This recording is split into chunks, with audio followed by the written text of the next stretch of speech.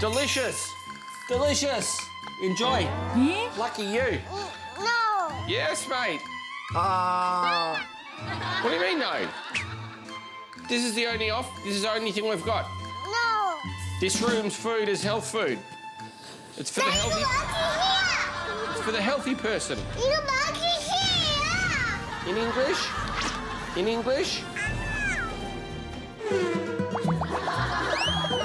Yeah. 나 이거 먹기 싫은데. 나 가게 먹고 싶어. 도와주세요. Are you still speaking Korean? Are you still speaking Korean? 쿠키 양념. Excuse me? Excuse me? 야, 쿠키 양념. 쿠키 양념.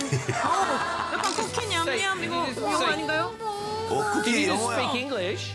예. Did you just speak English? 예. Here come the cookies.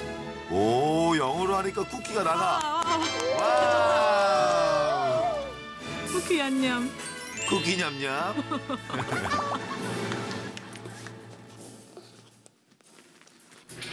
어머머머머머머머. 이렇게 쉬운 방법이? 꽁꽁.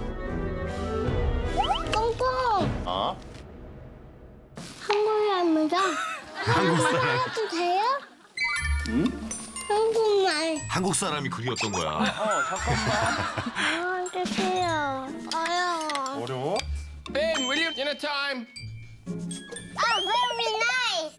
Yeah, man. Spaghetti. 샘타운의 저녁 메뉴는 푸짐한 양식 세트네요. 나 이거 먹고 싶은데. 나 이거 먹고 싶은데. 아빠가 이거 먹고 싶어. Hey, English, please. 데디. 데디. Yes, mate. 데디.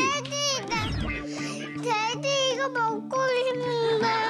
In English. In English. 답답해. 배는 고프고 먹고는 싶고 영어는 안 되고. 데디 안에 수많은 그 의미들이 들어가 있는데요. 데디. Ben, say it like this. I want to eat this. 이렇게 하는 거야. 벤틀리한테는 좀 어려울 것 같은데. 오늘 계속 예스 아니면 노만 No food from 했잖아요. outside, mate. 먹고 싶어. 어? 어머머머머. Eat this. Huh? And this. And this. 벤틀리 성공! Oh, very good. 그래 잘했다. This is how we speak English. 기특해라. What's this called? Spaghetti. Spaghetti. Spaghetti. Yes. Bong bong bong. You can do it. I can do it. I can speak English. English. 벤틀리, you can